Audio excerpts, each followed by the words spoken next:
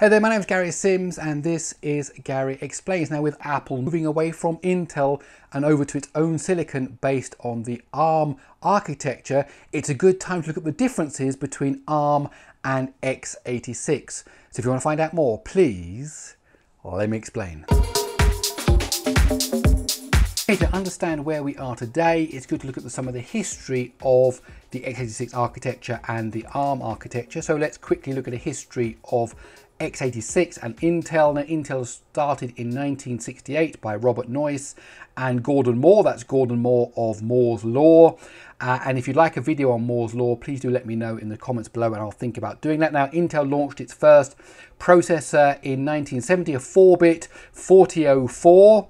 And then it progressed from there to the 8008, the 8080 in 72 and 74. And then here's the important one.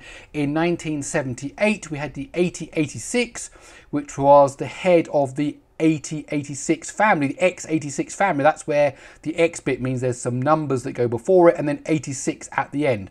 And it was a 16-bit CPU. That was followed by the 80186, the 8186, the 8286 in 1982, and the 286 had virtual addressing, which means it could do MMU and it could do all the virtual memory stuff, and I've got videos about that on the Android Authority channel. Now, of course, when the 386 came out, the 80386, that was a 32-bit CPU, so we now jumped to 32-bit. It maintained the protected mode and the MMU, and then really the 386 became popular in IBM AT compatibles. Compaq put a 386 in their first one, and from there onwards it kind of became the standard processor for IBM clones, to the point that Linux was developed on a 386 starting in 1991. And of course also there were clone of the chips itself, so you've got the AM386 was AMD's 386 clone that was also released in 1991. And of course there's a whole story on the clones and how they came about and the lawsuits and all that kind of stuff, but that's not for this video. Then after the 386, of course, came the 486, and after the 486 came the 586, but that was called the Pentium because of copyright and trademarks. It's better to trademark a name, so we have Pentium rather than 586, because these all had clones as well. And then we have the Pentium Pro, the Pentium 2, the Pentium 3, that's the 686 from 95 to 97. Then finally the Pentium 4 in the year 2000. Now in 2001, Intel tried to escape from the heritage of the x86 because it wanted to go to 64-bit, so it launched the Itanium, which was ultimately doomed. It didn't succeed because it wasn't backwardly compatible with the x86. So in the meantime, AMD worked on the chip, the AMD 64, with its 64-bit version of x86, which it called AMD 64. And then Intel followed that up a year later with EM64T, which is Intel's version of 64-bit x86. And so together, some people like to call it AMD 64 because AMD were there first, but collectively it kind of gets called x86 64 or x64. And then looking a quick bit at the history of Apple and Intel, in 2005 Apple moved from PowerPC over to the x86. In 2006 you actually get the first Macs with x86 64-bit processors in them. And then, of course, Intel carried on making processors. You've got the i3, the i5, the i7, the i9 from 2008 onwards. And I've got a whole video on the naming convention that Intel uses. That's also here on this channel. And then now in 2020, Apple moved from x86 64 to its own chips based on the ARM architecture. So quickly turning to ARM now, Acorn Computers was a British computer company in Cambridge, established in 1978, so that was at the time that the 386 was coming out.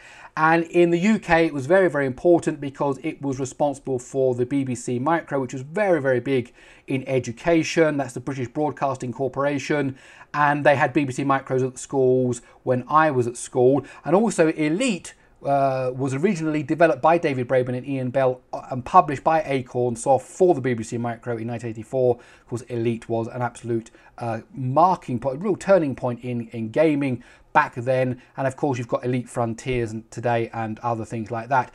And in 1983, Acorn started its Acorn RISC Machine project, Acorn RISC Machine, ARM project, which resulted in a RISC computer, RISC processor that would eventually become the 32-bit ARM1. Now, of course, Acorn was in Cambridge, and of course, ARM's headquarters today are still in Cambridge. Now, to keep the cost low for the ARM one, the packaging actually around the chip was made of plastic, which means that the chip had to have an under 1 watt power to not affect the plastic. And so the prototype chip came out in 1985, and when they got the first chip back from the manufacturer, the test board actually had a fault on it and there wasn't any power being supplied to the power rails. However, the chip still booted up and ran just from the leakage connected to the other pins, and so actually they found out that it really didn't require much power, designed to run at 1 watt, but actually the average chip ran at under 100 milliwatts during its typical usage. Then the ARM2 came out in 1987, and the first consumer-based computer with an ARM chip was the Acorn Archimedes. Now, in 1986, Apple began using ARM processors for the R&D of what would eventually become the Newton. Of course, that was a commercial failure. However, ARM and Apple are now working together. And ultimately, Advanced RISC Machines Limited, ARM, is spun off from Acorn in 1991 with some investment from Apple and from VLSI. At this point, it now transforms itself into an intellectual property IP company, selling the designs rather than actual chips itself. Now, along the way, ARM licensed its tech to lots of companies, including to Digital Equipment Corporation, DEC. And DEC, of course, brought us Ethernet, the PDP-11, VAX, and the 64-bit Alpha chip. And DEC made what was called the Strong Arm, which ran at 233 megahertz and only drew 1 watt of power. And this was in 1995. Now, I was working for DEC at that time, and I was actually involved in some of the projects that were looking at how to use the Strong Arm processor in different products and things that we were thinking about. Now, the Strong Arm Design Center was led by, now I'm going to get the name wrong, pronounce it wrong, Dan Dobberpool. Sorry if I'm saying that wrong. And that's an important name to remember for a little later. Unfortunately, DEC gave the Strong Arm technology to Intel as part of a lawsuit settlement in 1997. I remember coming into work on that day and being told that all work on the Strong Arm project was stopping because it had been given to Intel. And Intel, in fact, used the Strong Arm to supplement its i960 line of processors and later developed its own high-performance ARM-based implementation named Xscale, which it sold to Marvell in 2006. In fact, Intel still holds an ARM v6 architectural license, which it retained when it sold Xscale to Marvell. By 2002, ARM's partners had shipped over 1 billion ARM-based chips, and that number reached 50 billion in 2014. So Apple and ARM have a long relationship, and in 2001 Apple launched the iPod using an ARM 7T chip. So remember, we had the ARM 1 chip and the ARM 2 chip. This is the ARM 7 chip effectively, and by then the ARM architecture had gone through to its 4th variation. And then the iPhone was launched in 2007 using an ARM 11 chip, which was very popular, in fact, in mobile phones at the time. And that's based on the ARM v6 architecture, which is what you get even today in the Raspberry Pi Zero, so still in use today. And then iPhone 3G used the same chip in 2008. And then the iPhone 3GS used a Samsung chip, which was the Cortex A8 from ARM, plus the GPU from Imagination, the Power VR. So here we are in 2009, and we've got this relationship between ARM and Apple and Power VR, the Imagination. Then the iPhone 4 and the iPad uses the Apple A4, which is actually now a chip, an SoC that Apple have designed, but it's still using the Cortex A8. It's actually using a tweaked version of it developed by Intrinsity, and of course again the Power VR GPU.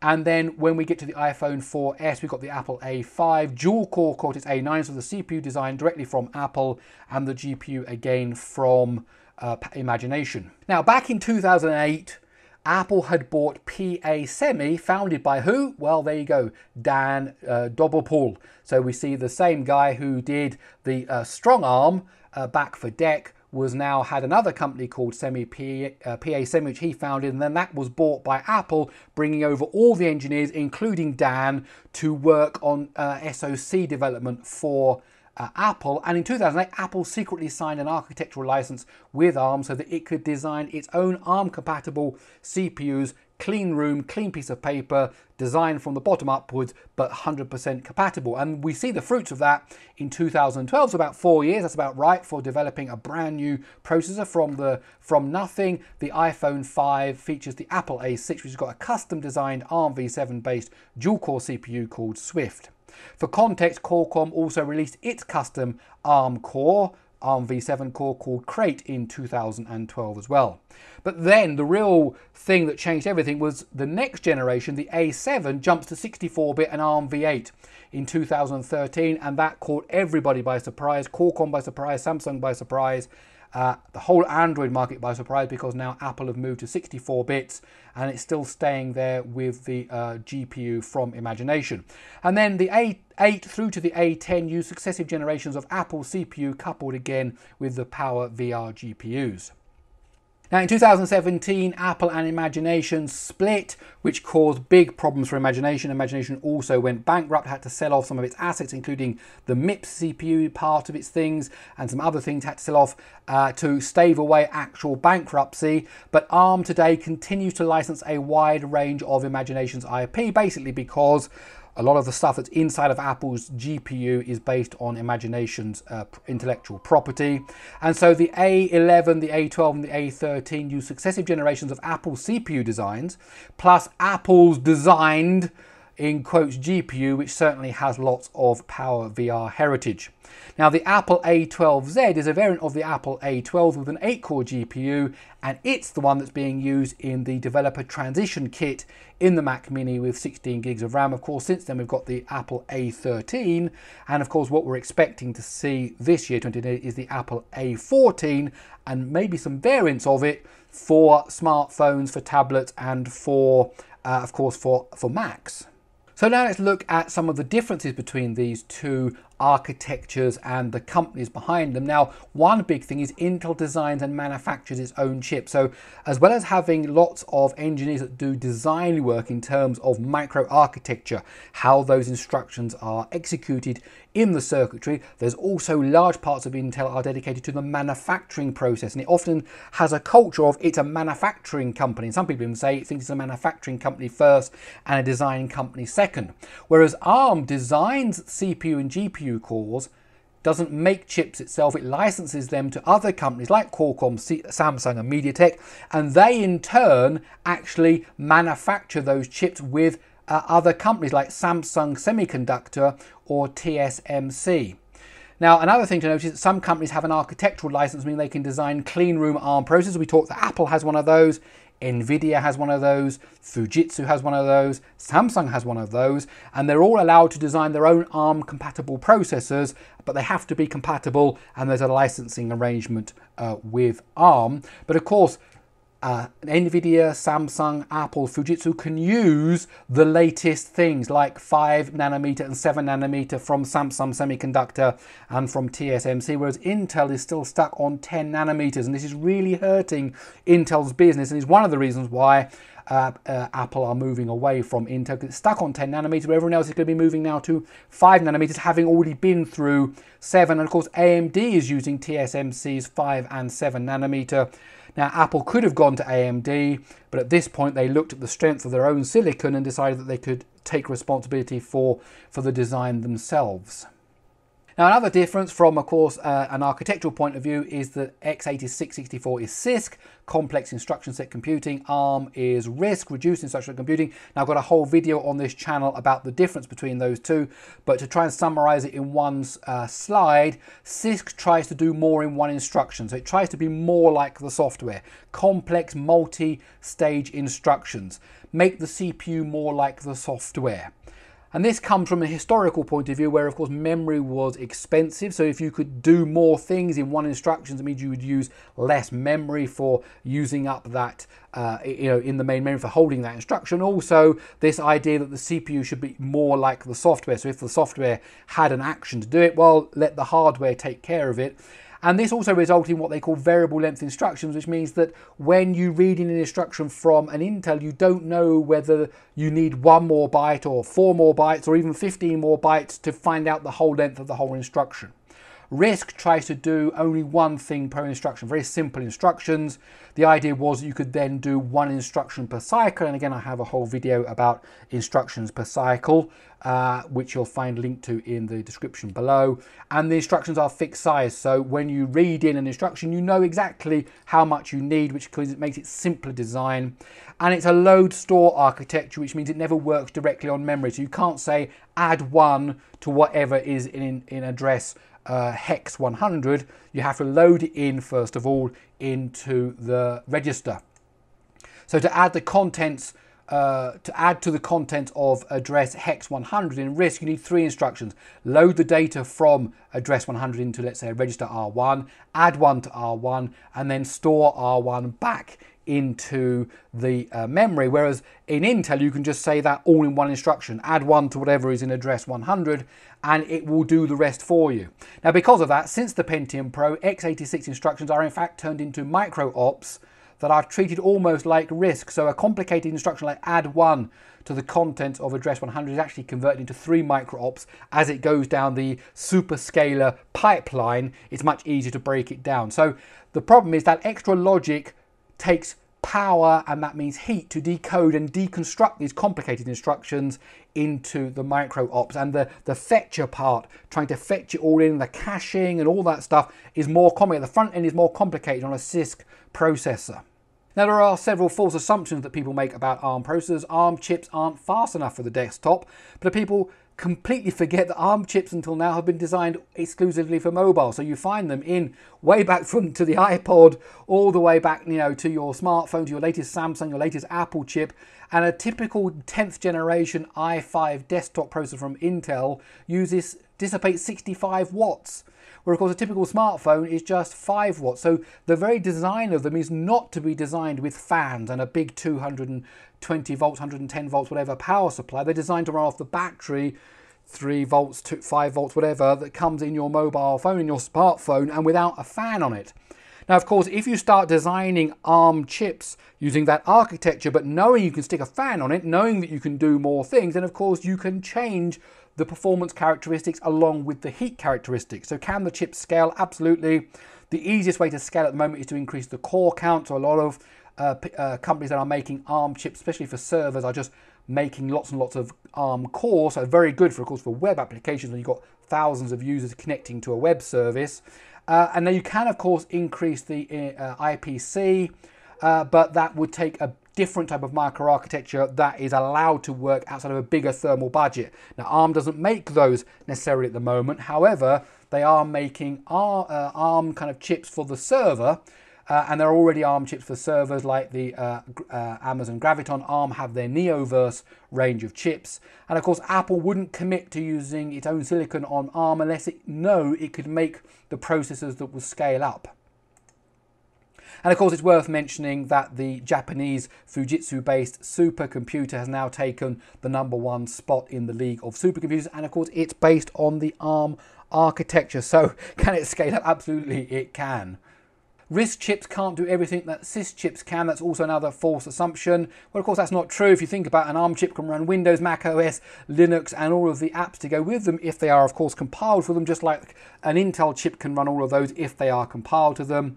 And over the years, x86 had lots and lots of extra instructions added to it, particularly these SIMD, single instruction, multiple data, instruction 3D, now MMX, SSE, all the way through to SSE4, AVX, and so on. Now, ARM chips also have SIMD instructions, but not as many and not the same ones as x86. So can they do exactly the same thing? Well, no, because there's not MMX, for example, in ARM chips. Can they achieve the same thing? Absolutely. And an example of that is that ARM v8 also has the scalable vector extension, which is specifically for vectorization for high performance computing, and that's what's actually used in the Fujitsu A64FX processor, which is in that supercomputer that I showed you just a moment ago. So what's the future? Well, Intel needs to move past 10 nanometers. Intel knows that. Everybody knows that. Of course, they can't steal the technology from someone else, so they're going to have to solve their problems themselves and try to get themselves past that. When they do that, it will breathe a whole new life into Intel's product line, but until it can do that, it's kind of stuck. And AMD will continue to benefit from the new process nodes from TSMC. Apple will develop, of course, its own silicon for laptops, for desktops, and of course for smartphones based on the ARM architecture, continuing with the devices, the processors already made. ARM will continue to release mobile CPU and GPU designs like the Cortex-A78, the Cortex-X, which will of course be used by Qualcomm, Samsung, MediaTek and so on in our smartphones. And ARM will continue in the server space with its Neoverse processors like the Neoverse N1, which is used in the Amazon Graviton 2. Okay, that's it. My name is Gary Sims. This is Gary Explains. I really hope you enjoyed this video, this look at ARM versus x86. If you did, please do give the video a thumbs up. And if you like these kind of videos, why not stick around by subscribing to the channel? Okay, that's it. I'll see you in the next one.